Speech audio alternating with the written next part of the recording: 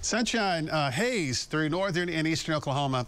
Winds out of the north at around 10 to 15, but the upper airflow is conducive to bringing this chunk of smoke from Canada into the middle part of the country, and we get a little bit of it. We don't get a whole lot.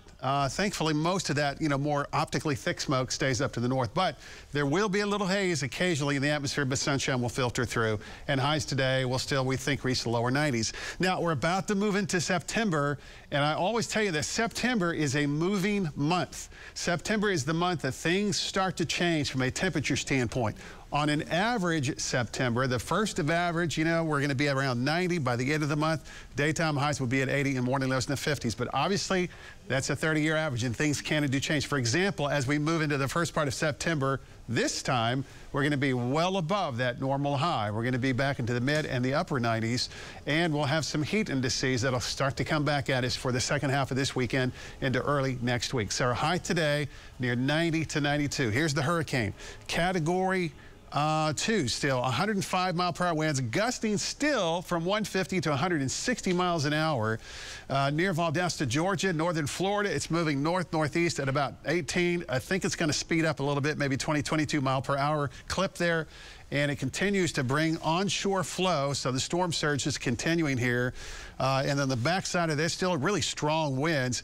And then here, we've got from Savannah to Augusta, back to Macon. This is where there's going to be lots and lots of heavy rainfall, and tropical storm force winds extend 175 miles away from that center.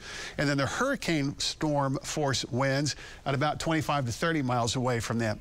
So numerous tornadoes will be a possibility. Obviously, still destructive winds, very close to the eye or the center of the circulation, and storm surges continuing. As I told you a couple of minutes ago, we are seeing lots of things on social media, lots of video coming from the coastal areas, from Cedar Creek, Keaton Beach, Bonita Beach, all of those areas. I mean, significant storm surge that has been occurring with this storm, and it's continuing to move to the north-northeast. Our weather today, 90 in Jane Grove, 92 Tulsa, 94 in McAllister, and 92 in Pawnee. There's no major changes over the next several days. Morning lows have been spectacular. We're going to start tomorrow morning in the 60s. High tomorrow of about 90. But look at the bottom of the panel here. The south wind returns tomorrow.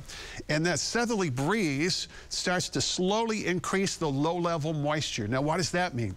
It means that the humidity values would be more notable through the afternoon, especially once we go into the second part of our weekend.